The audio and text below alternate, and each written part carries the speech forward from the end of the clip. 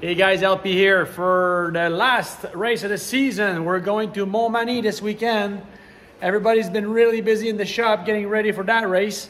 We were testing last week at Montmagny and it went pretty well for the WeatherTech Belmar Omnifab 47 car. We found some good setup. I think we actually found even more the past week working on the car. We did decent at Delaware at the last race, finished P5, but I think we found a bit more. So hopefully it will work for us this weekend. We'll see a lot of people there. It's the final, last race of the championship. We are sitting P5 right now. Might be really hard to go get P4.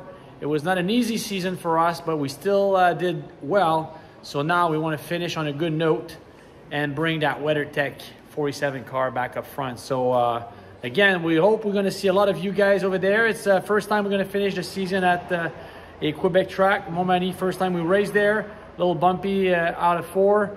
A little bumpy in the backstretch as well.